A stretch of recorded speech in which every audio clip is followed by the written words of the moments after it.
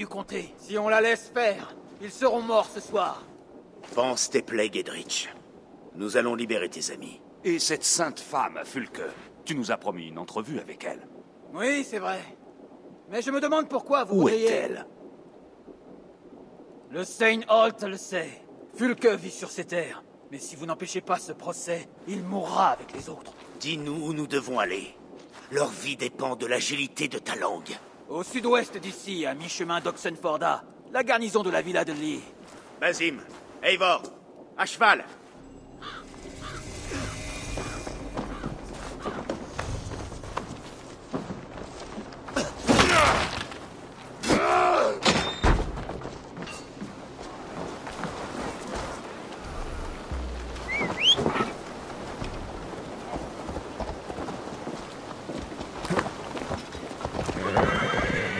Reparti, Eivor.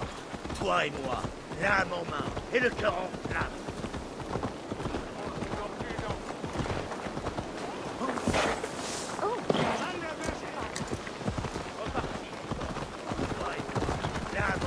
Et le cœur en flamme. Qui est cette Fulke dont Basim a parlé? Une alliée, Eivor. Une alliée cruciale. Une sainte femme qui livre des prophéties et des savoirs secrets. Ce n'est pas le genre d'alliance que nous recherchons, Sigurd. Non, c'est encore mieux. Tu n'as pas idée des découvertes qui nous attendent. Le discours est bien étrange, mon frère.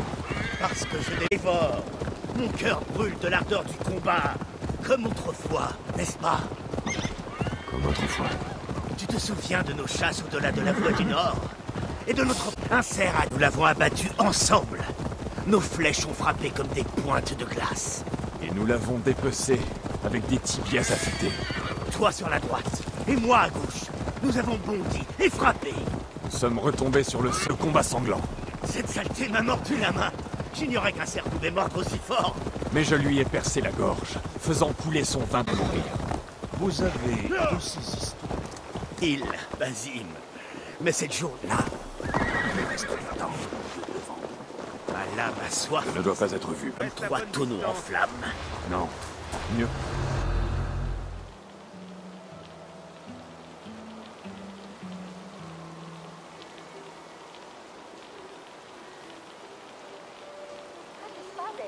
Ils sont sur le point d'exécuter les prisonniers.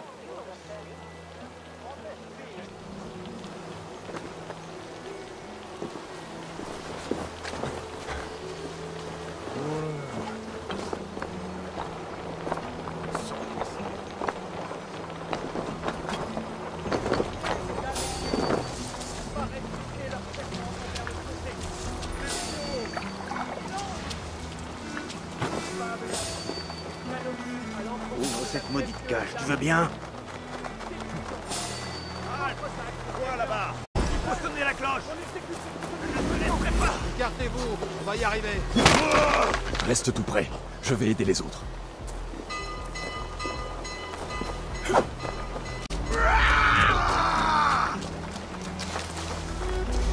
Le Christ est à nos côtés. Il faut éliminer Edwin une fois pour toutes. Gedrich m'a envoyé te chercher. Allez, partons sans tarder.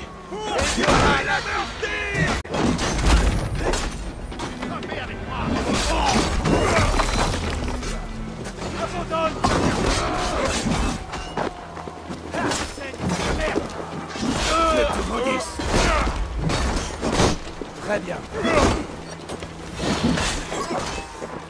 Allez les frères, finissons.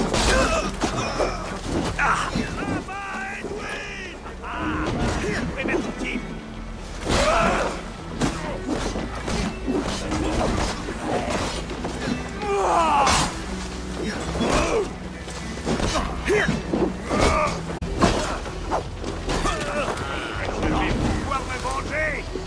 J'aurais dû te guider, petit lapin!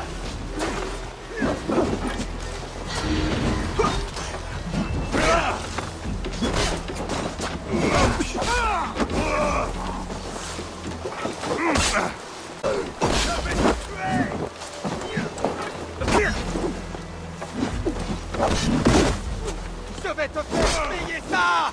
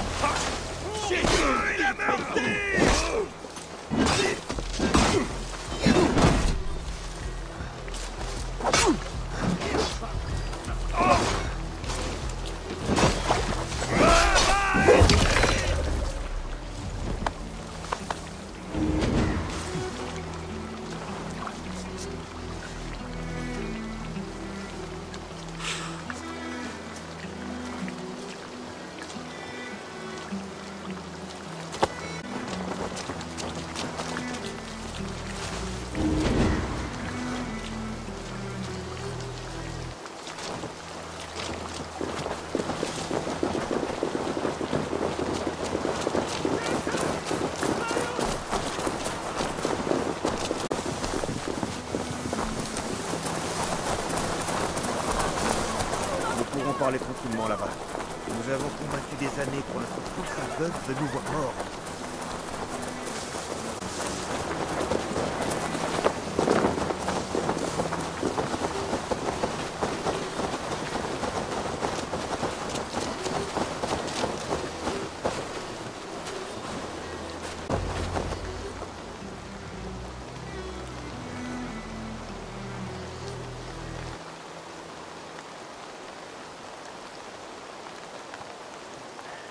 Soyez tous bénis. Grâce à vous, je vais pouvoir faire payer Edwin. Je suis le Fane Hall. Gedrich est-il vivant? Il est en sûreté à Buckingham. Malheureux Fane, nous sommes à tes côtés dans ce combat, afin que ces terres restent aux mains de ceux qui aiment la mercy, qu'ils soient saxons ou danois. Dieu sait que je préférerais voir ma fille mariée à un Danois plutôt que de vendre un de mes cochons à quelqu'un du Wessex. Si Gedrich est avec vous, je le suis aussi. On nous a dit que tu connaissais une sainte femme, Fulke. Où est-elle? Ne pourrait-on oublier un peu Fulke pour se concentrer sur Edwin? Fulke détient un secret qui pourrait retourner la situation. Sans elle, je ne peux mener à bien mon but. Fulke, la folle? Tu vois, mon frère, la mystérieuse Fulke a l'esprit dérangé. Folle ou pas, j'entends lui parler. Soyez conscient d'une chose. Fulke est une hérétique, une semeuse de savoir envenimé et une ennemie de l'Église. Elle prétend avoir vu ou parlé avec Dieu en personne. Pour cela, Edwin l'a fait enfermer, mais j'ignore où. Dans un monastère, sûrement. Allons nous renseigner. Sigurd, ne faudrait-il pas avertir Gedrich de ce qui s'est passé ici? Tu peux aller lui parler en mon nom, mais nous devons faire vite. La vie de Fulke est peut-être en danger. Cette femme risque de nous faire perdre tout ce que nous avons gagné. Fort. Fulke est très importante. Tu le comprendras bientôt. Je l'espère, oui. Nous avons un campement à l'est de Linforda. Un vieux port sur la Gretouze. Retrouve-nous là-bas. Nous, Fane, allons lever un Fird et nous joindre à vous contre Edwin. Quel qu'en soit le coup. Porte cette nouvelle à Gedrich. Et dis-lui que nous serons prêts quand il nous appellera. Nous aurons besoin de chaque homme.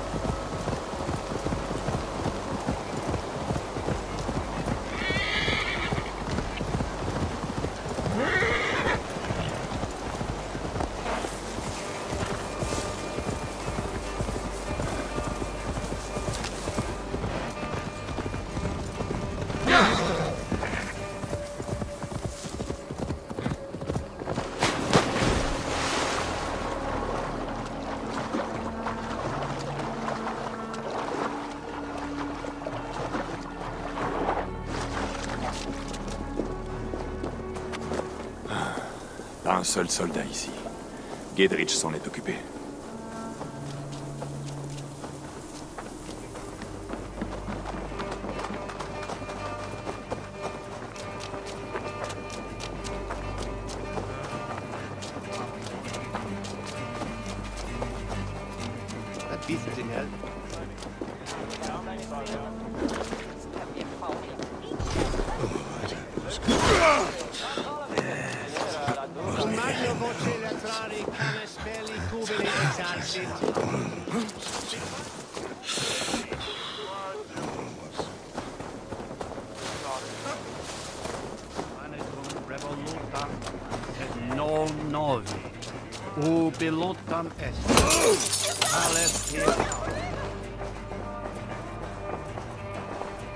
Coincé.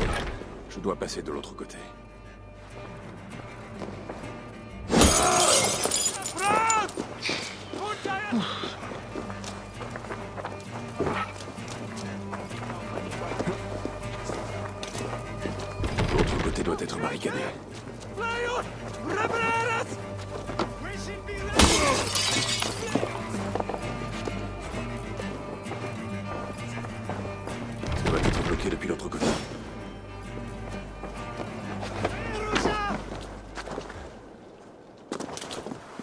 Union for your relief!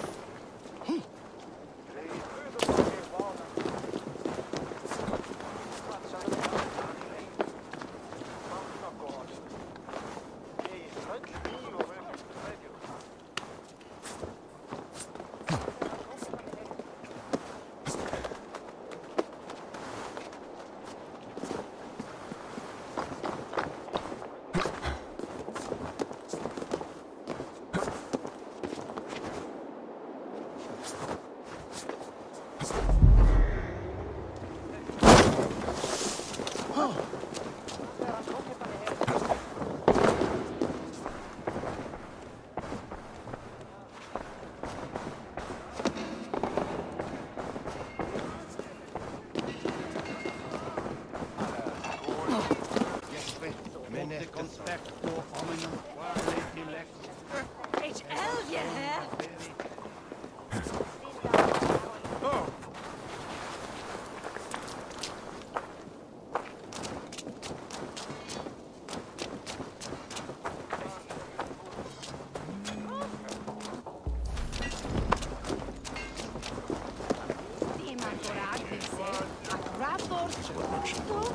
Elle est bien approvisionnée, c'est certain.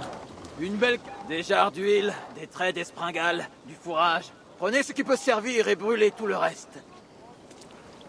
Gedrich, Eivor, les saignes sont en vie? jusqu'au dernier. Ils sont résolus à lever un Fird. Ils sont tous à tes côtés, Gedrich. Nous aurons besoin de tous les bras et de toutes les armes face à Edwin. Et ton frère et toi, vous êtes toujours à mes côtés? Tu parles sans détour, Gedrich. J'aime ça. Ma hache est à toi. Et celle de mon frère aussi. Edwin est allé poser sa croupe dans son château. Mais elle ne manque ni d'hommes ni de vivres. Maudite soit-elle. Où sont ton frère et cet homme étrange? Il continue à chercher cette femme, Fulke. Il a l'air de penser qu'elle l'aidera à envoyer Edwin au tombeau. Mais comment? Fais ce que tu dois, Eivor. Je vais préparer les hommes dont je dispose à la bataille à venir. Je vais faire mouvement vers le Kinebel et amener le Fird en vue d'un assaut. La forteresse d'Edwin est solide. Est-ce que je peux faire quelque chose pour affaiblir son emprise sur le comté? Ou l'inquiéter? Ah, peut-être. Tu pourrais t'en prendre à ses portes-étendards si tu en vois. Et défendre mon Fird s'il est en mauvaise posture. Nous avons volé une part de son ravitaillement. Si tu trouves d'autres réserves comme celle-ci, détruis-les. Je le ferai. Quand tu seras prêt à combattre, viens me retrouver près du château de Kinebel. C'est qu'on peut s'ennuyer ici. Ça me fait penser que...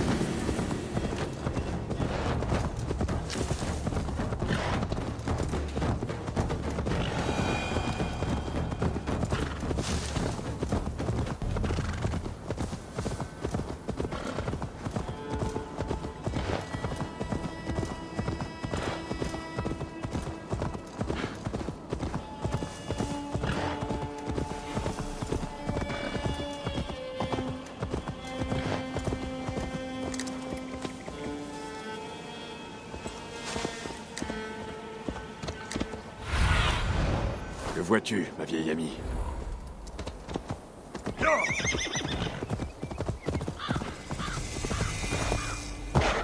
Près d'un vieux port. C'est sûrement le campement.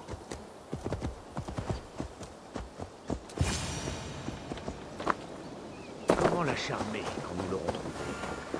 Faut-il lui dire ce que nous cherchons? Ou plutôt rester évasif? D'après ce... Et voilà Eivor. Ah, tu tombes à point nommé. Fulke n'est pas loin d'ici. Elle est retenue au monastère de Saint-Alban, au-delà de cette courbe. Notre heure est venue, Eivor. Ceci va tout changer. Je me réjouirais peut-être si je savais qui est cette femme et pourquoi nous avons besoin d'elle. Je me suis assez expliqué. Pour l'instant, place à l'action. Tu n'as rien dit du tout. Tu veux seulement que je te suive aveuglément. Je veux lui parler. Moi, ton Jarl. Cette raison devrait te suffire. Pourquoi? Pour sort et transformer Dwin en crapaud? Fulke n'est pas la seule chose que nous trouverons ici, Eivor. Il y a aussi le trésor de Saint-Alban, d'une valeur considérable. Tu peux voler tout l'or et l'argent que tu veux. Mais s'il n'y a plus de paysans à engager, ce métal ne te servira à rien. Tous les hommes de Mercy seront pressés d'affronter une femme vendue au Wessex. Eivor, il fut une époque où tu me suivais sans poser de questions. Parce que nous nous faisions confiance. Tu savais alors que je ne t'entraînerais jamais dans une folie. Et que je n'engagerais pas nos vies sans avoir mesuré les risques. Est-ce que quelque chose t'empêche de m'accorder encore un tel crédit? En tant que frère, en tant que parent. Sigurd, tu sais que je ne trahirai jamais ta confiance en moi. Je combattrai à tes côtés. Mais cette quête ne peut durer éternellement. Gedrich compte sur nous. Naturellement. Et nous l'aiderons bientôt. Viens. Saint-Alban ne nous décevra pas. Il est célèbre pour ses trésors. L'avenir nous le dira.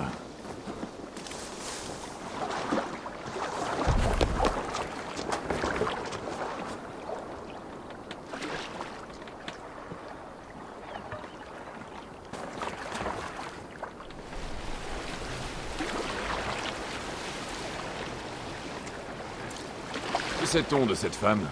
Peu de choses. Il semblait être...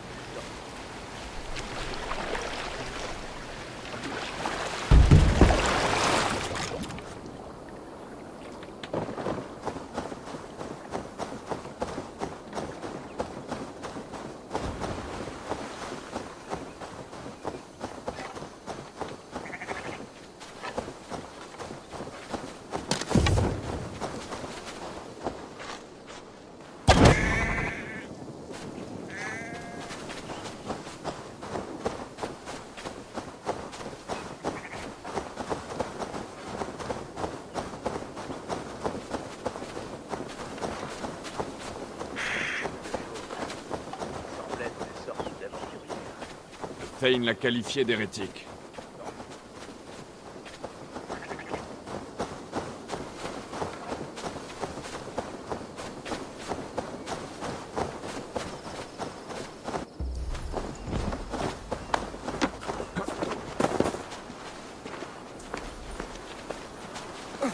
C'est bon, vous pouvez y aller.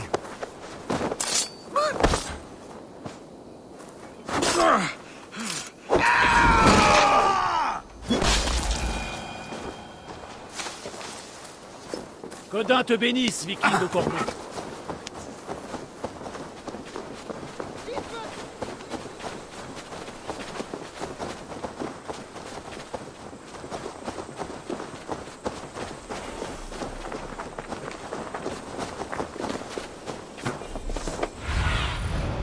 Montre-moi ces terres, mon ami.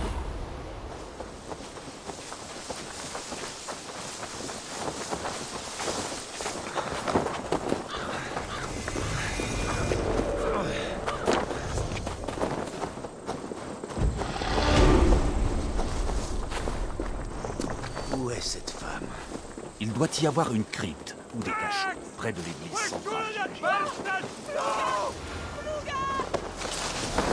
Tu m'as blessé!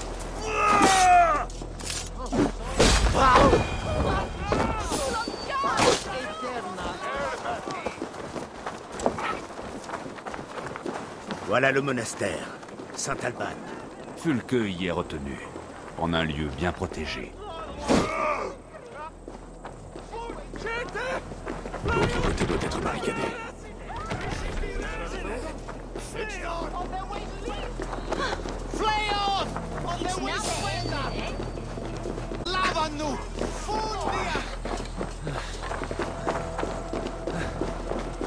Ça doit être bloqué depuis l'autre côté.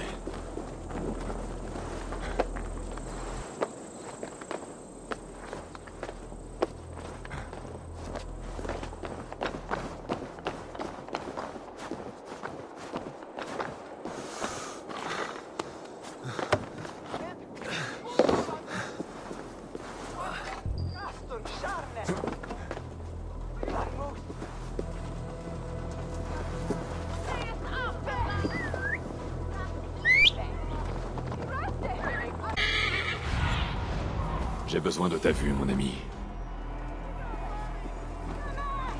Dominus autum et supplementum autor liquidae domino. Signa et his sunt...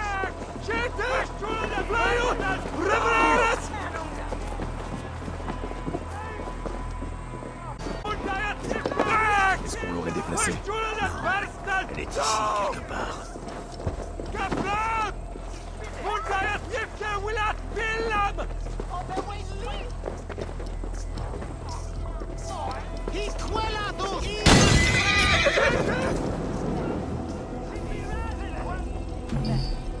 Et dixa ad eos abscael centres dominus noster, et quia ita.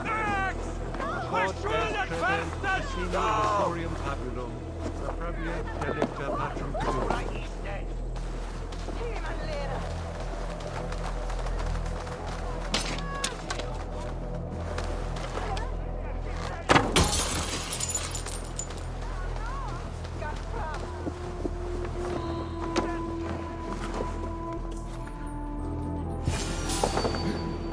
Comment?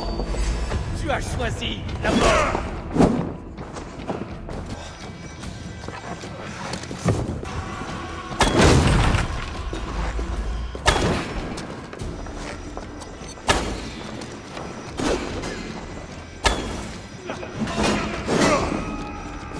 Passez sur le côté! Rentre chez toi!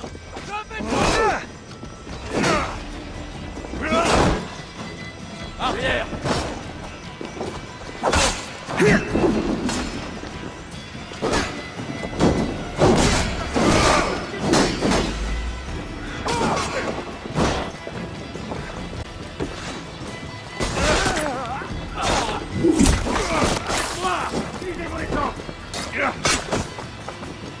Tu vas saigner!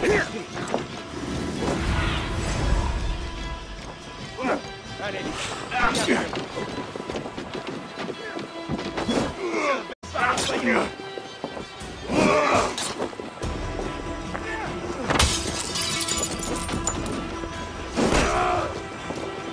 Je m'occupe!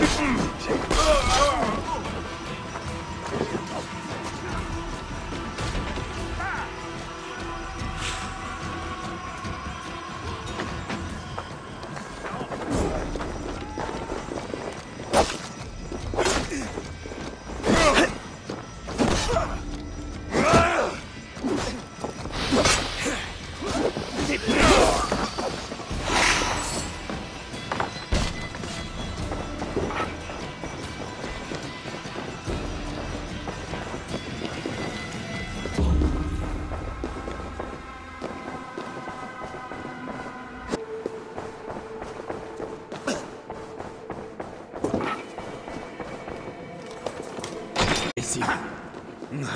Enfin.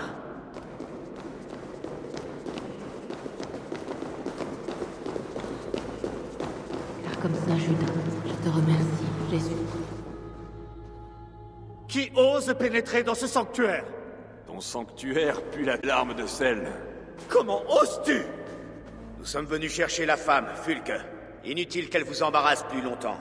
La folle hérétique? L'esprit de l'autogène a envoyé un ange. Ouvre la porte.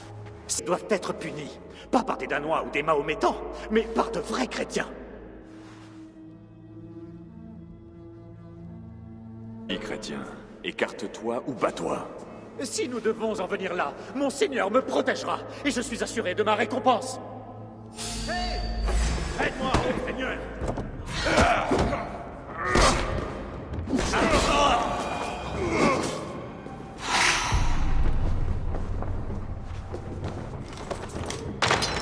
Sois loué, Seigneur du trésor de lumière, pour cette occasion de délivrance.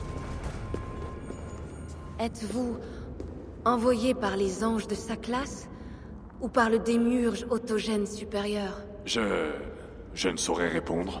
Es-tu la femme appelée Fulke? Je suis Fulke dans ce monde, et je cherche humblement la vraie nature de l'autogène.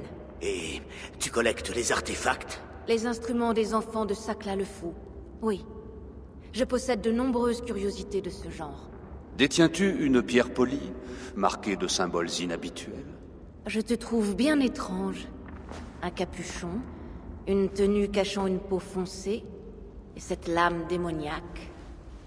Pourquoi est-ce qu'on traîne ici? Des soldats vont venir. Derrière le monastère, il y a des écuries où nous pourrons parler en paix. Nous te suivons. Venez.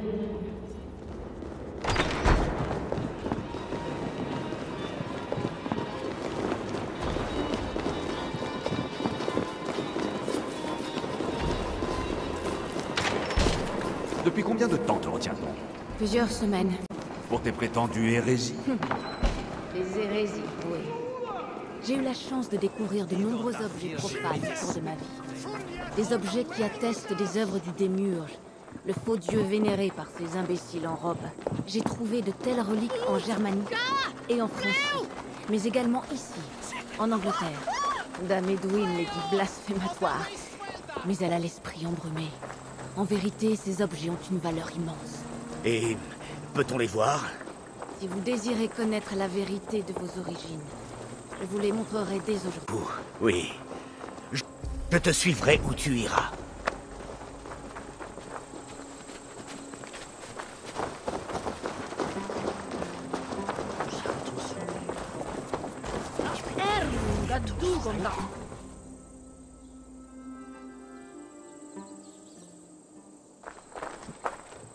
J'en ai assez de ces mystères, Sigurd. Fulke est la gardienne d'objets de grande valeur. L'un d'eux pourrait me révéler ma vraie nature. Ta vraie nature? Mais tu as parlé de victoire, de triompher d'Edwin.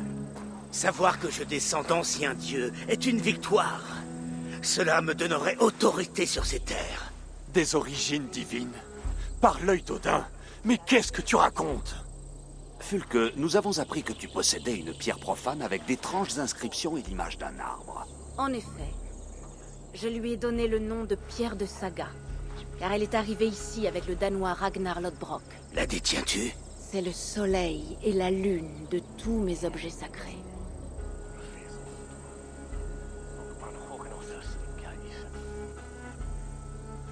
As-tu l'intention d'acheter et d'échanger cette pierre contre une alliance? Ou plus de guerriers?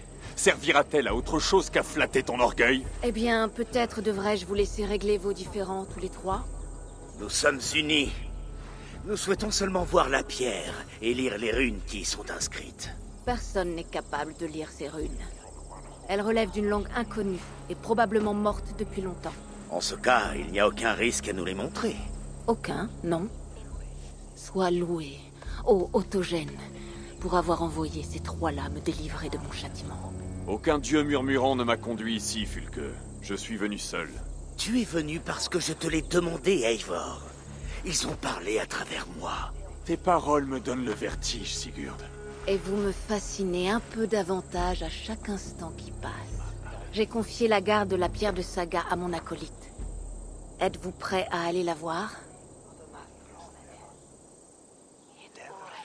Plus tôt on verra ce caillou, mieux ce sera. Allons-y. Aborde cette pierre l'esprit ouvert, Eivor. Tu risques de la trouver plus intéressante que tu ne l'imagines.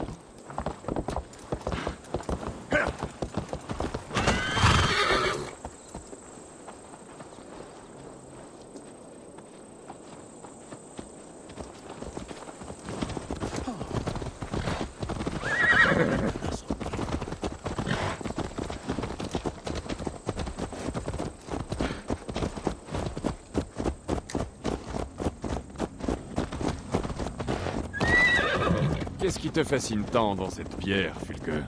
La pierre de Saga nous vient d'une antique race, d'une génération de dieux inférieurs. Comme tous les artefacts que je collecte pour mon église. Tu as prié Jésus le Christ dans ta cellule.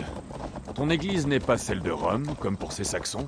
Ces Saxons croient au Christ rédempteur. Moi, je connais sa vraie fonction. Christ l'éducateur, le détenteur du savoir secret. Et c'est pour cela qu'Edwin te méprise, pour avoir professé cette idée. Oui. Les chrétiens comme elle, et comme Elfred, croient que le Christ est venu sur Terre pour nous laver de nos péchés. L'Église romaine s'est laissée berner par les mensonges de sa classe, ou Yaldabaoth, le démiurge multiple noms, un dieu inférieur. Sa classe et les siens ont, en leur temps, détenu la sagesse, mais ont perdu de vue le vrai dieu, l'autogène, le seigneur du trésor de lumière. C'est pour cela que cet Edwin m'a fait emprisonner. Ce qu'elle appelle hérésie est en réalité la véritable nature. Ta saga est bien étrange, Fulke. Et elle est encore bien loin d'être achevée.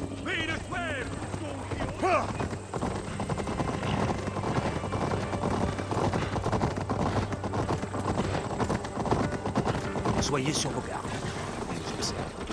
Attention. Votre présence déplaît aux villageois. Ils sont sûrement les yeux et les oreilles d'Edwin.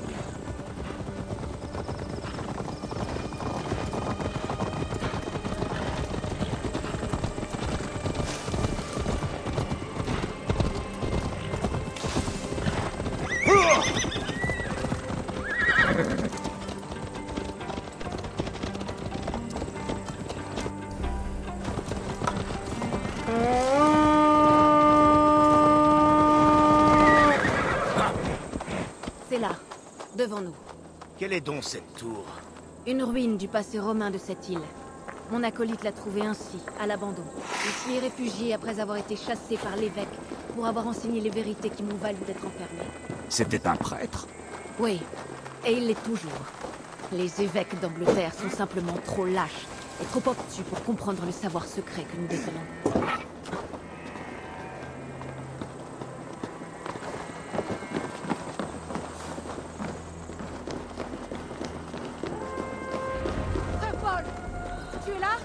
L'endroit a été mis à sac. Basim, monte la garde dehors. Ceci est l'œuvre d'Edwin. À n'en pas douter. La pierre est à l'intérieur? J'ai demandé à Paul de bien la cacher. J'ignore à quel endroit. Un passage. Ce doit être là.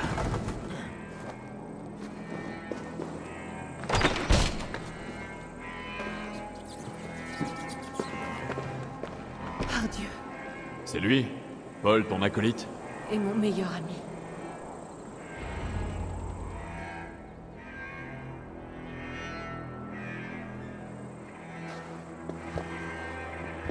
Puisses-tu vivre en ne faisant qu'un avec le vrai Dieu, dans le trésor de lumière. Ton ami a payé cher sa loyauté. J'imagine qu'il gardait la pierre. C'est l'œuvre des hommes d'Edwin. Ils ont tué frère Paul et emporté ma pierre. Toi, toujours à poser des questions, à douter de mes choix. Tu nous as retardés et j'ai raté ma chance.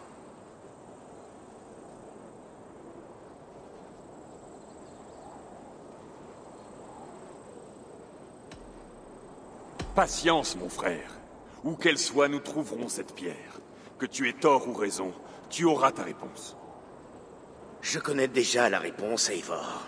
Je l'ai vue dans mes rêves. Je sais exactement. Assez, tous les deux. Vous entendez? Des soldats. C'est Edwin.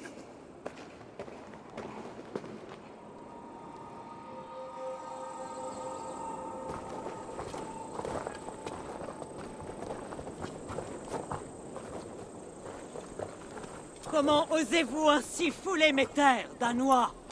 Attends, Eivor. Parlons d'abord. Dame Edwin. Une clé de cette tour, portant des runes. Et l'image d'un arbre. La connais-tu? Oui. C'est l'un des objets impies de ces hérétiques. C'est pour elle que vous êtes là? Nous sommes là pour un marché. Cette pierre contre une promesse de paix. Qu'est-ce que tu dis? Gedrich avait notre parole.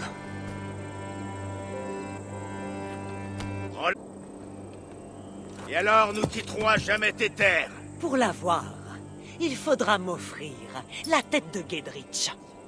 La pierre est à portée de notre main. Nous avons promis, mon frère. Mon frère. Alors, marché conclu?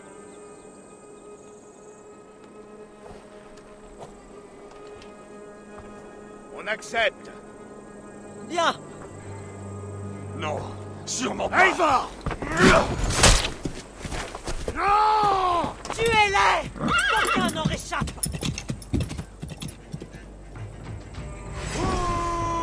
Eivor! Tu as perdu l'esprit? Edwin s'enfuit. Nous avons eu notre chance. Allons, Eivor! Je n'oublierai pas! Je vais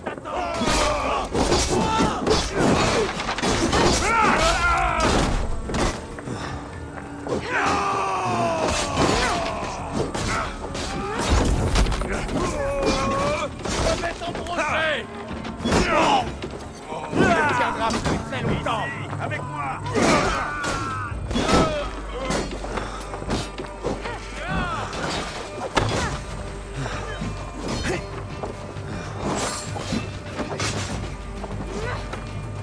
La bonne vieille méthode.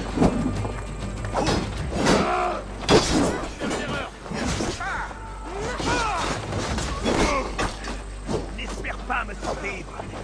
Attention, voilà d'autres.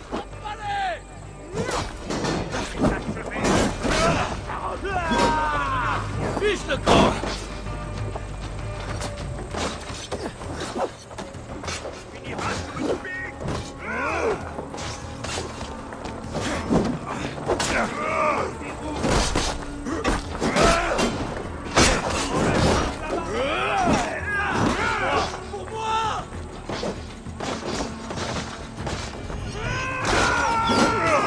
On a un affreux ici, vite! Je vais t'embrocher!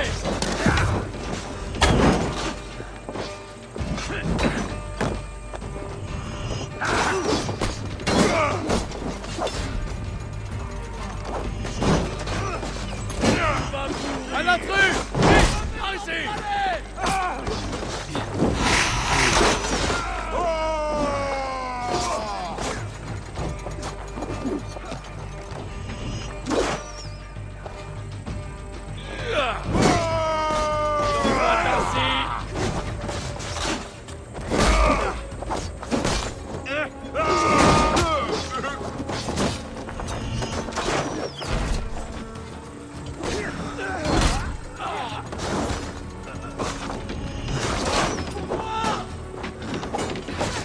Fiche le camp!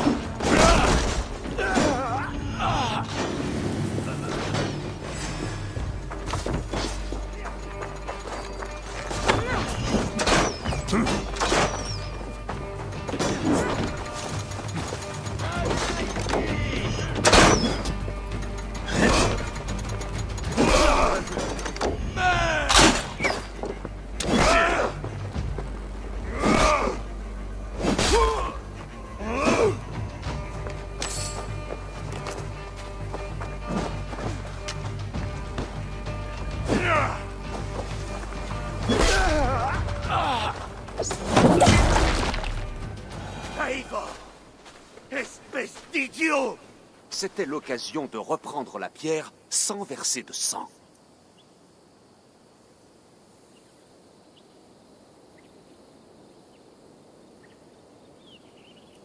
Je ne trahirai pas Gedrich.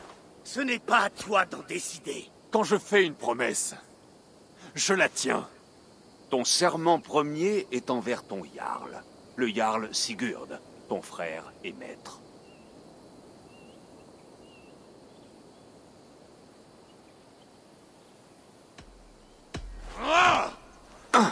Reste en dehors de ça. Assez!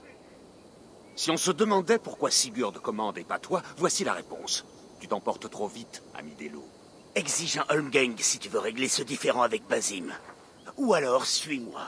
Tu m'écoutes et tu fais ce que je te dis. Edwin va rejoindre son château. Si tu veux ta pierre, c'est là qu'elle sera. La pitoyable armée de Gedrich n'en franchira jamais les murs. Nous aurions pu prendre la pierre avant de monter un siège. Cela a toujours été notre plan, Eivor.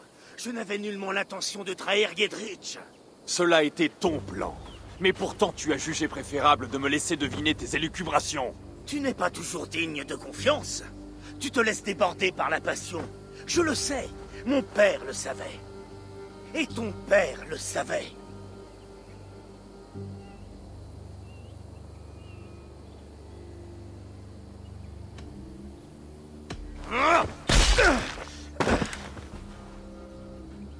Tes mouvements sont dignes de la rage d'Odin, mais tu n'as pas sa sagesse. Et cela te met... Viens, mon ami. Nous avons une bataille à préparer. Le différend qui t'oppose à ton frère est impressionnant. A-t-il toujours été aussi enfiévré? Toute ma vie, nous avons agi ensemble. Comme une vraie fratrie.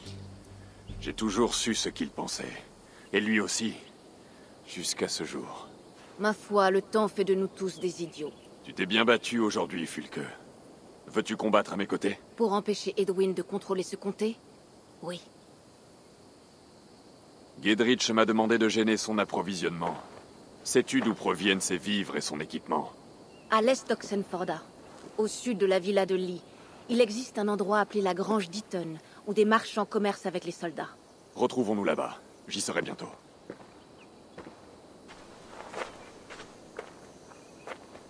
Sigurd, mon frère, tu es en perdition dans une tempête que tu as créée.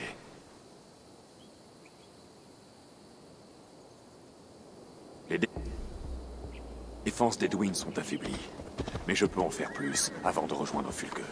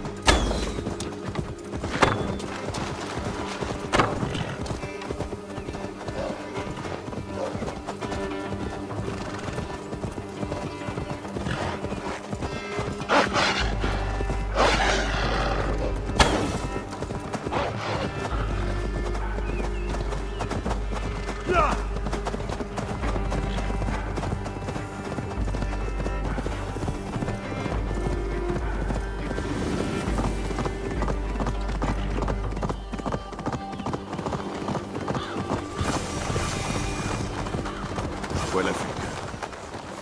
Mon bon ami, préfères-tu devenir l'esclave d'Edwin et vivre sous sa botte? Car voilà ce qui t'arrivera si tes marchandises rejoignent son château. C'est pour le bien de ton comté. Tu as tête. Pourquoi ce raffut? Elle essaie de